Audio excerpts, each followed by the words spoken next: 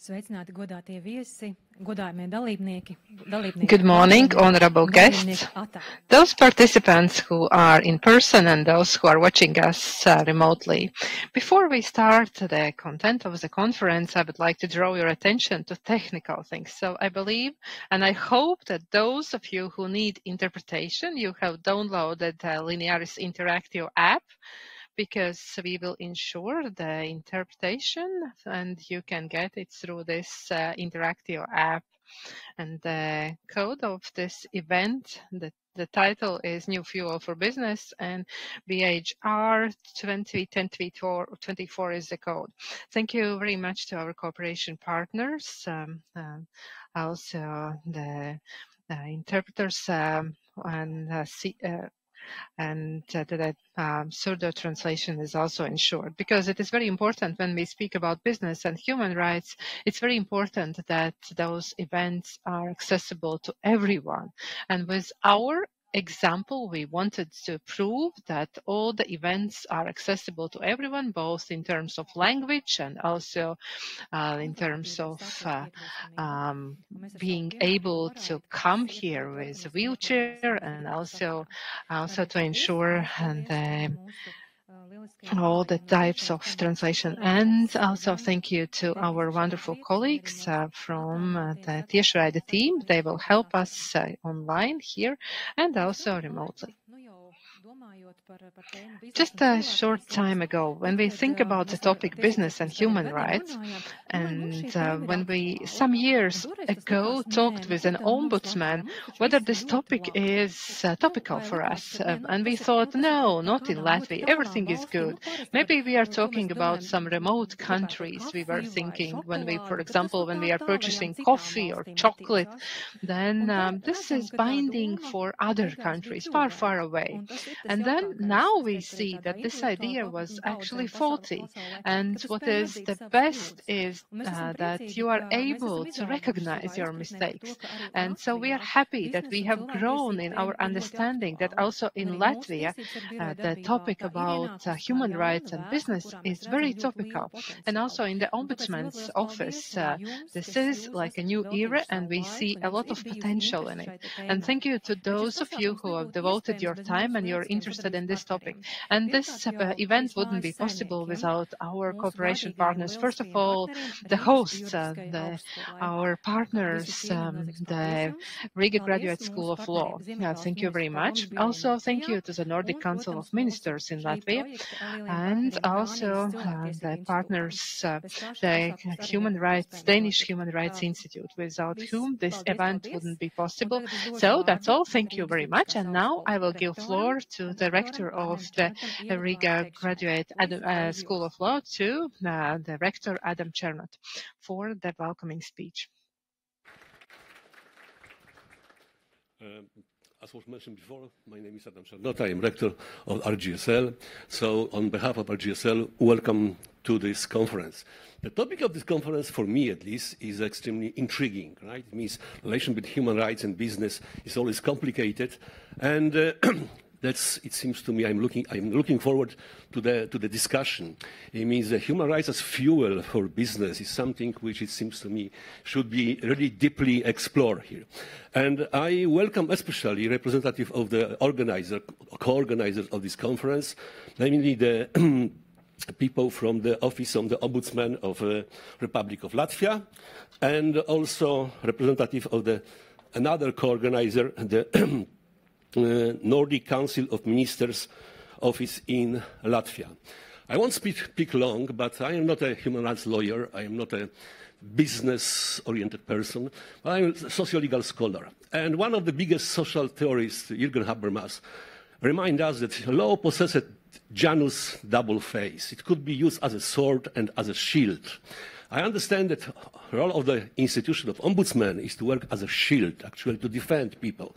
Human rights also play the same role. It means the role of defending the rights of citizens, of individuals. Business, on the other hand, as you know, is quite often, according at least to the social theorists, is involved to a high degree in the colonization of something which they called life world. So it means to me, combination of both it could be an extremely important research area and topic for the discussion. I wish you a fruitful discussion, and I am looking forward for the exchange of ideas. Welcome. Paldies rektoram. Thank you very much, Rector. I forgot to mention one very important aspect. Thanks to Tilde, we also have transcripts. So for those people for whom it's easier to read the text, also this opportunity and this possibility is provided. Thank you for the opening and keynote speech of the Rector. And now I would like to ask Mr. Mārtiņš Birģelis, my colleague. He is one of the wisest people in Latvia. So Mārtiņš, please, the floor is yours. Good morning, ladies and gentlemen, all who are present here, and also all of those who are watching us online. My name is Mārtiņš Birģelis, and I am really honored and happy to be here today in this conference. And this conference is about my very beloved topic, human rights and business. I would like to draw your attention to two principal things right now. So how companies impact human rights, and what is this field? So human rights and also business. So how we started discussion. So I would like to start that human rights are rights that each of us possess just because we are humans. And those rights ensure a human life for us and human dignity. Business, on the other hand, is a wonderful tool that allows us to implement those rights. So entrepreneurship, business ensure workplaces, ensure rights to work, also provide goods and services that are needed for us on a daily basis to ensure our health and other basic needs. And also it increases the welfare of the state. So it means that it ensures also primarily the social, economic and cultural rights. And of course, we also have to notice that getting profit is the basis for entrepreneurship. And that has led us to the situation where international society was shaken because it ended up with tragedies where companies were involved. About, for example, gas tragedy in India and also Zolito, the tragedy in Latvia. But on a daily basis, there are also more direct ways how companies and businesses impact human rights, and it's at several levels. First of all, businesses have power over their employees and how they use and employ and use their rights, and also over customers. Second is that companies control access to certain resources, whether this is to finances, land, or environment. And third, considering the political influence of businesses, large businesses can impact decision makers in their favorable way, promoting the favorable policies for them that are not always in line with human rights interests. And finally, businesses also have a possibility directly influence the opinion of society and direct it towards the benefit of the companies instead of benefit for humans and individuals in general. So we can see that there are a negative impact of one human rights and with other. For example, one example from Latvia. In February, investigative journalists published the story about one very popular company in Latvia that manufactures milk products, dairy products. And this story, which was really very shaking for us. We heard that, for example, people are employed 300 hours a month, and so the most vulnerable employees, refugees from Ukraine and young people, very often they find themselves in situation that they, in some way, they get some accidents, lose some part of their body, finger or something, and they don't receive any support because those employees are instructed to act in a certain way, not in line with their interests. And so all this introduction was in order to say that this sector, this sphere, business and human rights, was created for the reason to understand how companies, how businesses impact human rights and how to reduce this negative impact. And even though there is a kind of hard to understand when we started to discuss this topic, but I think we are quite clear that in 2011, when the UN Basic Principles of Human Rights were approved, this was like a cornerstone, and it provides for us a very strong framework how to look at those issues and problems. And if we look at the further development and how it developed later, you will hear from the experts later. But I would like to note that John Ruggie, when he presented those principles, he acknowledged that this is not the beginning of the end. More precisely, he said this is the end of the beginning. He said this is the beginning for you, how to understand, how to start acting, but now it's your job to implement those principles. And here I would like to use the opportunity and also to say thank you to the Ombudsman's office that those principles are also available in Latvia, in Latvian language. Today it might seem like normal, but it wasn't like that for a long time. And so thanks to the Ombudsman's office, and we can talk about those terms in our united language, in our state language, and we can create a dialogue with the decision makers, businesses, and also representatives of the community. I also would like to highlight my own opinion that I have gotten because of my research. So it is clear that only business that is in line with human rights, this is sustainable and long-term business. So really, human rights is the new fuel, and companies have to take care so they don't lack it. So thank you very much for your attention.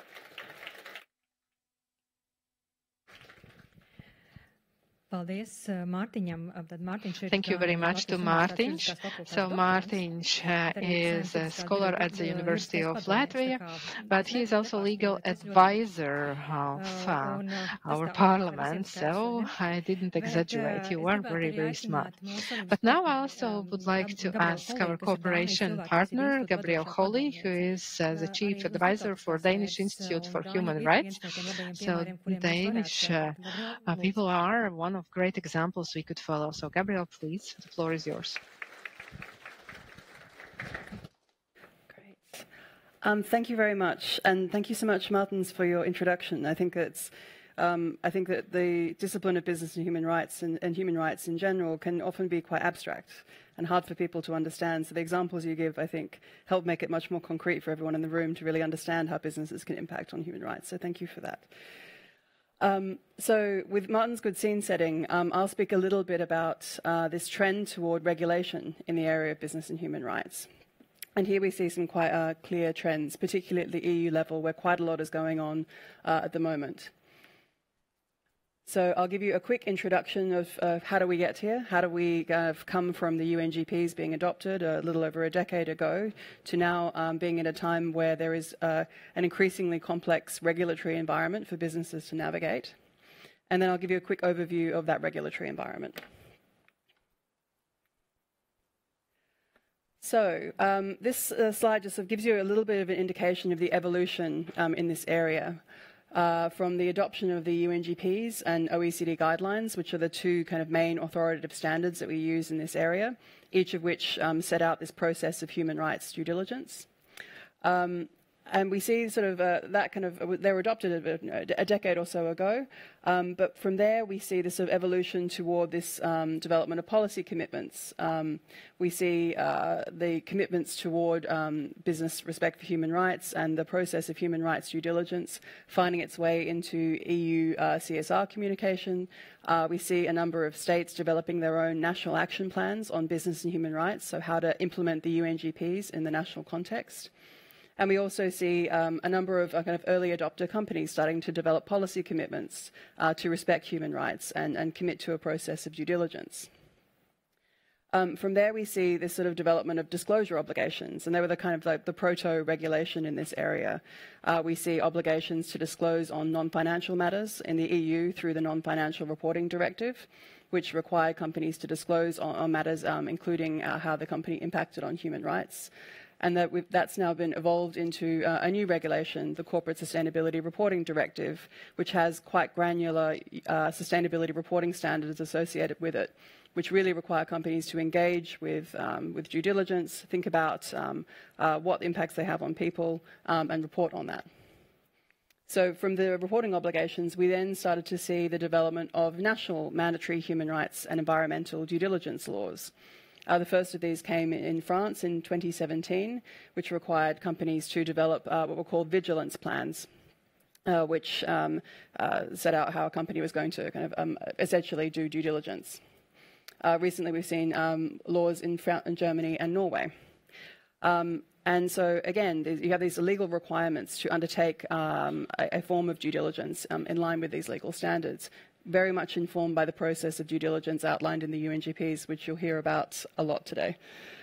And I've got here a little box saying, and the EU Corporate Sustainability Due Diligence Directive is coming. That now is a little bit more uncertain. I don't know how many of you in the room have been following the developments in the last few weeks around the directive, but there was an intention to create an EU-level directive requiring companies to undertake mandatory human rights and environmental due diligence. That agreement now hangs in the balance, and we might see an agreement coming in this week, or it might not materialize at all. But again, it's a little bit uncertain, but we'll nonetheless cover its main elements in the presentation today. So I won't dwell on this because you'll hear about the UNGPs at length today, but just as a reminder that they contain 3 pillars. Pillar 2 contains this responsibility on business to respect human rights, and which is largely discharged by undertaking human rights due diligence. But what we'll focus on a little bit more in this presentation today is Pillar 1, the state duty to protect human rights, which is essentially done through enacting and enforcing laws. Again, this is the responsibility of business to essentially conduct human rights due diligence. I won't dwell on this slide because other speakers will speak to it in detail, but there is this kind of ongoing, continuous process of due diligence, which has, in this slide, 4 stages. You'll see it sometimes depicted in 6 stages, 8 stages. Whichever way it is depicted, as long as it contains the main elements, we're good. So, under Pillar 1, states are required to protect human rights, and this is primarily done through enacting and enforcing laws. And laws regulating business impacts on human rights can take a huge range of forms. Indeed, there are already a range of laws that will be enforced in your jurisdiction, which will, in some ways will regulate how businesses impact on rights, whether that be labour laws, whether that be environmental protection laws, consumer laws, prohibitions on certain conduct that causes harm, that sort of thing. So there'll already be a legal framework which certainly impacts on how businesses can impact on human rights. But nonetheless, we are seeing this trend toward the introduction of these mandatory human rights and environmental due diligence laws, which essentially take this process of due diligence outlined in the UNGPs and create a legal obligation, what we often term the hardening of soft law. So I put this slide up here not to talk you through it in any detail, and I think it will be too small to really see in any detail. But this is quite a useful graphic, and I'll make sure that the slides are shared with participants afterwards. It's a graphic created by the World Business Council on Sustainable Development, and it's these concentric circles which start at the beginning with that green dot, which has the adoption of the UNGPs. And I put it here not to kind of talk to the content so much, but to just graphically show this explosion of different kinds of standards, national action plans, laws, regulations, guidance documents in this area that have happened since the adoption of the UNGPs at the centre here. Now, this graphic only goes up to 2020.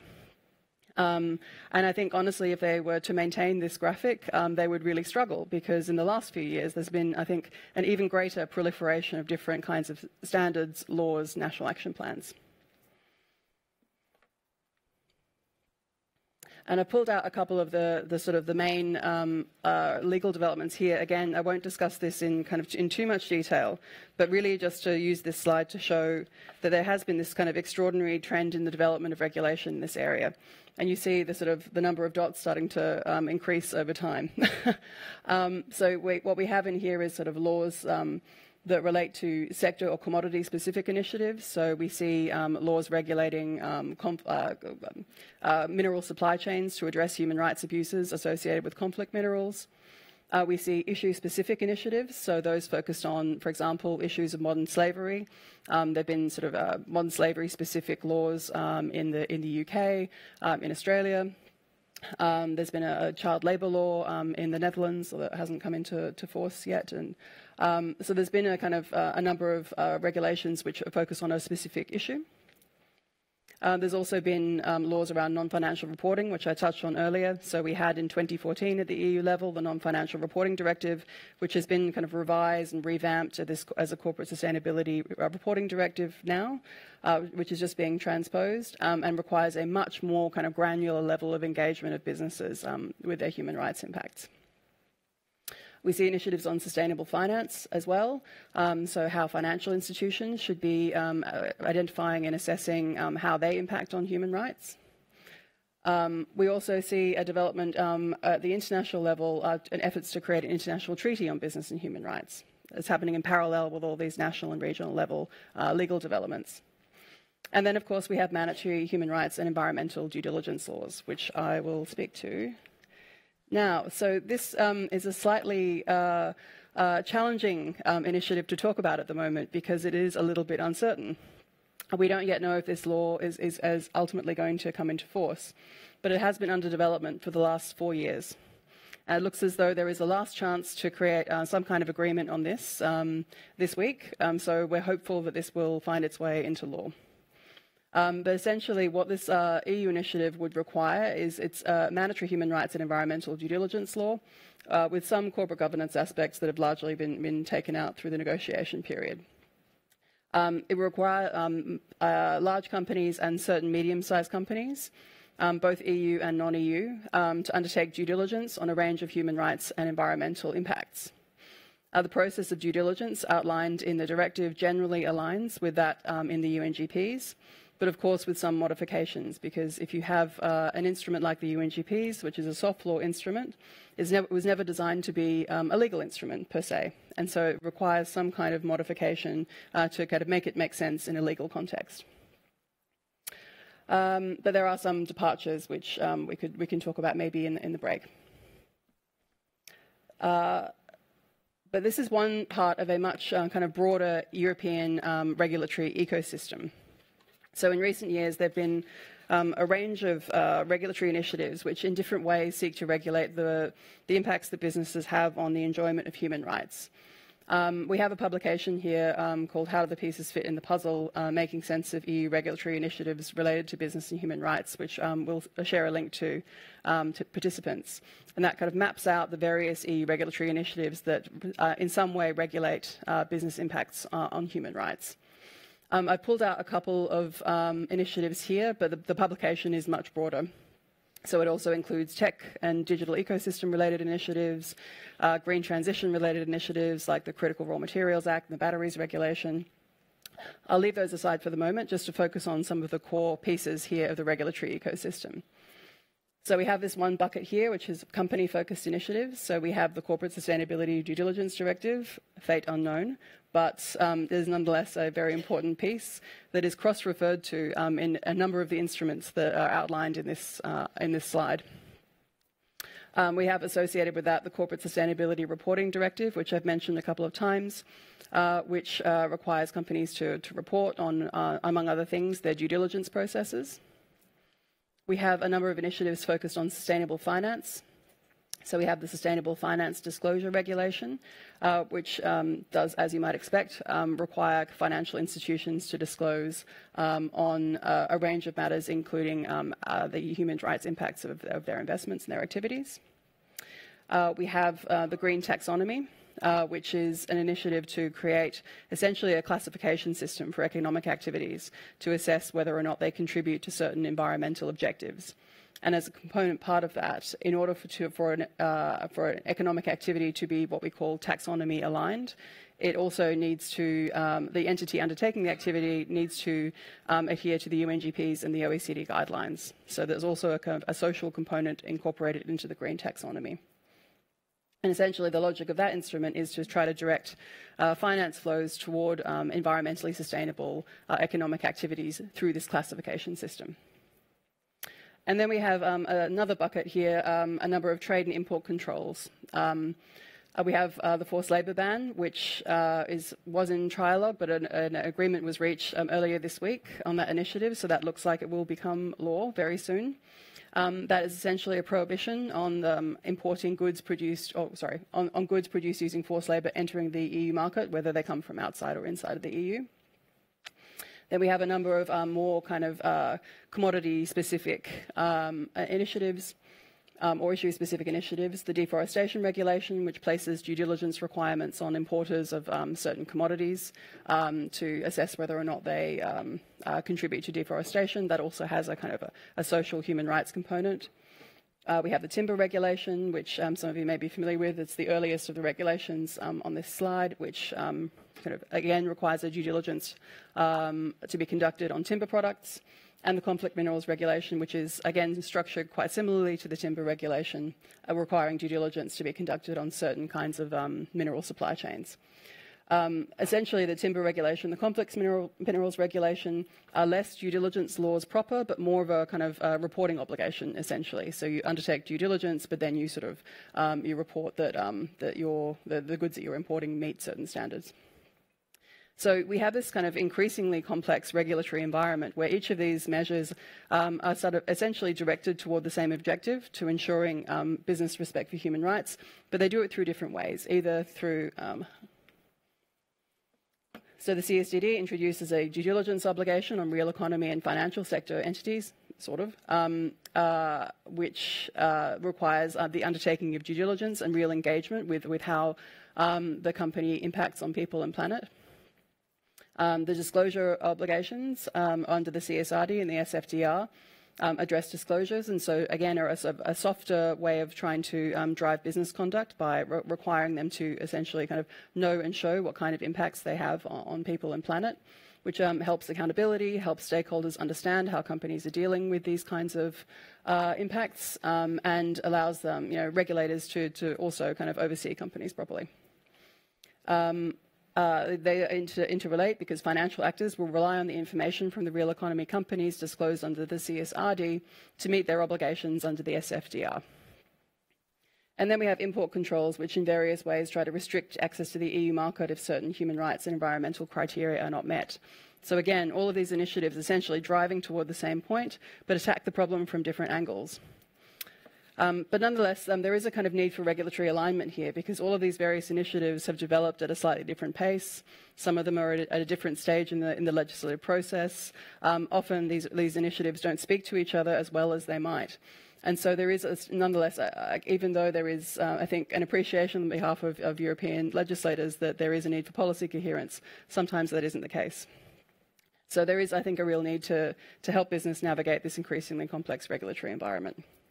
We'll speak, I'm sure, a lot more about these issues in the course of the day, but I'll leave it there and hand over to the next speaker. But thank you.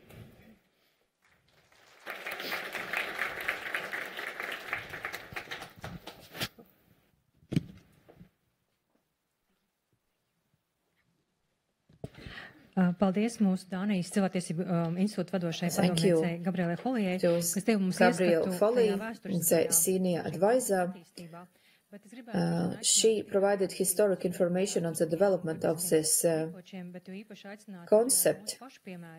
I would also like to invite not only to look at the historic aspect, but also to look at the Latvian examples, good examples from Latvia, because we have good examples in Latvia. And now I would like to invite Evita Goša, the member of the board and the director that deals with environmental issues. I never want to claim that I am as clever and as intelligent as Mārtiņš, but I will do my best. This was a joke, of course. Thank you for invitation. I'm very honored to be here. I'm happy to see known faces here, someone with whom we have cooperated what concerns sustainability, but I also see unknown faces with whom I would like to cooperate what concerns diversity and human rights, and I hope that this will be an inspiring invitation. Though in Latvia we have various formal and informal sustainability cooperation networks, we still can do more. We can learn each from other, and we can grow together. But now I would like to tell about the practice of my company. In April, I will celebrate the 16th anniversary since I have worked in our company, not only because it's interesting, but also because the values of this company are aligned with my personal values, and I am proud and honored to contribute to the corporate culture where people can implement their potential, because I truly believe that people can do that only in circumstances when they feel included, valued, and that their opinions count, and that they are heard. It is very important to create proper corporate culture in a company that allows to implement various procedures and policies. But first and foremost, you need a culture that really demonstrates what is corporate values. And in Latvia, we have our internal document, which I call our constitution, that outlines our main operational principles, including human rights, employment, and diversity section. And this code of ethics clearly states that everyone is valuable, irrespective of gender, ethnic origin, sexual orientation, and so on. All of our employees, all of our cooperation partners, persons, individuals are valuable, and only professional capacity determines how we can cooperate. And then, of course, there is a range of instruments and policies that allow us to implement these values in life in detail. Of course, I will not be able to explain everything what concerns employees, cooperation partners, suppliers and vendors. But the main things that I would like to underline is that openness, cooperation culture allows us to find out about the needs of our employees and cooperation partners, and we use various formats to achieve that. For example, all managers, irrespective of whether they are board members or middle-level managers, they need to visit all of our sites because we have various quarries and production facilities, including far away from Riga, where people may feel quite isolated on a daily basis. Thus, it's very important for us to maintain this principle that we are one company. Today I am here in this suit, but maybe tomorrow or after this meeting I may go to for an on-site visit. And I have had these situations when I have visited the president's palace castle, and then immediately after that I have put on my rubber boots to go to a quarry. So we have to avoid hierarchies that prevent us from speaking, because when we speak with people, we find out unimaginable things about how they feel, what problems they have that we could never imagine. When we sit in our office and have our cup of coffee. And coffee is, by the way, very important, because in all of our sites, even the smallest sites, we have coffee machines. And this is very, very important. It seems a minor thing. But if you drink coffee and if you don't have a cup of coffee in the morning, just imagine how you feel. Probably not good. Yes, maybe it's a minor thing, but it is still very important. Tā skaitā mēs dodam saviem darbiniekiem, piemēram, tiesības our employees the right to make decisions. Varbūt ir viedoklis, kā mēs arī esam, teiksim, quite often, produktu ražotāji, as we are producers of specific products, that the customers are always right, but this is not the case. If the customers' conduct endangers the safety of our employees, then the customer is not right.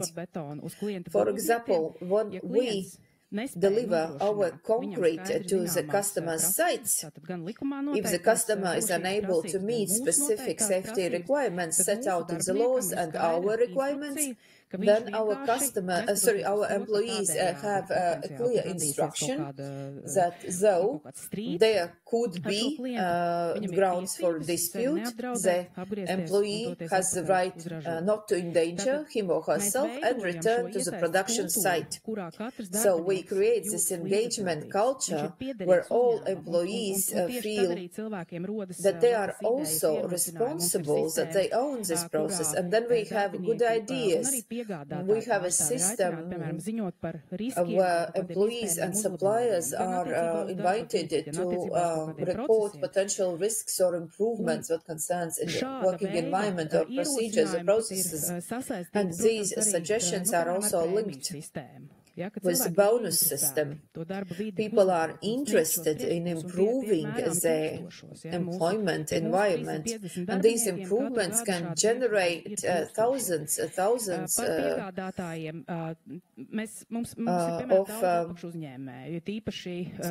of recommendations. We also have very many suppliers, for example, what concerns logistics. If you see these concrete trucks, for example, on the Liepāja highway, these are our cooperation partners. And these are drivers that drive these trucks, and we use subcontractors not to rid ourselves of responsibility, but we still feel responsible for these people. We have a special employee, a designated employee, who makes sure that subcontractors comply with employment law, with rest time requirements, and we have spent years on trying to make sure that all taxes are paid, that the drivers have good working conditions, we train them, and there is a whole range of procedures, including safety requirements in trucks.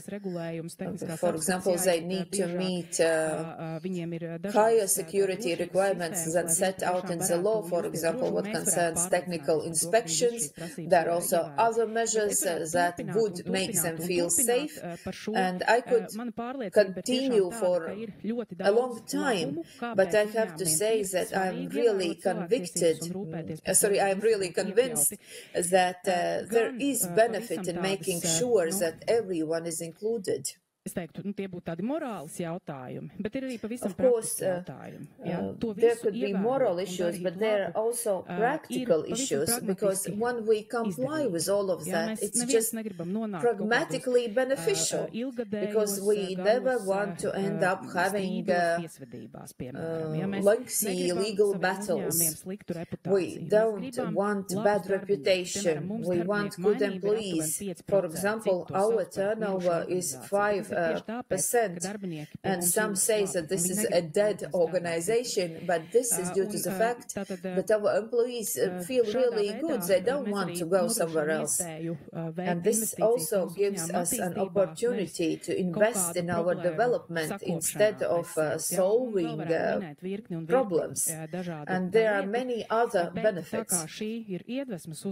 But since this is an inspirational speech, I want to share a very personal story. And this is probably the first time I'm doing this in my life. So please be forgiving and understanding. Maybe if the story that has happened with me has not happened, maybe I would not be here, maybe I would live somewhere abroad. But this is a story of how I joined SCHWENK Latvia. Then it was a part of the other group, but value-wise we have kept the best. So it was 2008. I started working in this company, mostly due to the fact that I have studied the code of ethics of this company, its various policies, including what concerns human rights. I believed in these policies. I got the job and I started working.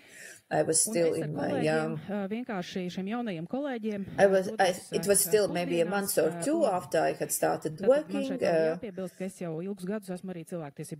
And for many years I have been a human rights activist, starting from 2006. I have also organized Riga Pride and in various strategic litigations what concerns same-sex couples and the respective regulations. And so we went for lunch with these two colleagues, and we are just having lunch, and one of the colleagues just started speaking derogatory about homosexual men, and it was very rude, and I was so shocked. It was not directed towards me, but at that moment I felt so bad. I was young and unexperienced. I had never seen situations like this, and I started crying, and I just got up and said that I cannot listen to this. I felt that it has also somehow denigrated me, and I thought that I have to go to the chairman, and I went to the office and I told about this, and I said that we cannot do like this, we cannot live like this. And the situation was solved. In a way that he listened to me immediately. He invited this colleague into the office, and it was solved just in a few minutes, even without using this resolution mechanism. The chairman could have said, that we will do that within a month, and we will use this official procedure and so on. But it was solved just in a few minutes, and I realized that what they told is a reality. And I have seen that these values are really alive. If there is a code of ethics, we should use it, and only then the things will happen. And when you allow the people, when you let the people to trust that it really works, believe me, you will never see this kind of loyalty somewhere else. And I wish all of you loyal employees.